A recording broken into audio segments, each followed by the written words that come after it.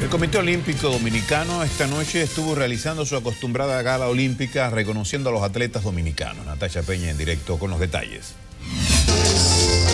Muchísimas gracias, don Félix. Nos encontramos efectivamente desde el Salón La Fiesta del Hotel Jaragua, en donde se ha realizado esta noche la muy acostumbrada Gala Olímpica que reconoce a todos los atletas olímpicos dominicanos, siendo presidida por, obviamente, el presidente del Comité Olímpico Dominicano, Luisín Mejía, en donde estuvo reconociendo los logros que han obtenido los atletas dominicanos en los últimos 60 días, hablando de las 35 medallas obtenidas, incluyendo entre ellas la de Audis Nin, obtenida en gimnasia en la Copa Mundial hace un mes, también hablando de lo que logró la selección sub-20 de voleibol femenino, medalla de oro en esta categoría, entre otros logros que también podemos mencionar, 34 plazas aseguradas para los próximos Juegos Centroamericanos y del Caribe, que serán el próximo año 2018 en Barranquilla, Colombia. En esta misma premiación se premió, valga la redundancia, al atleta dominicano Luisito Pie, siendo el atleta del año 2016, luego de haber ganado medalla olímpica en Taekwondo. Así que es todo lo que tenemos por el momento. Regresamos nuevamente con usted a los estudios. Gracias, Natacha, muy amable, muy amable. Tenemos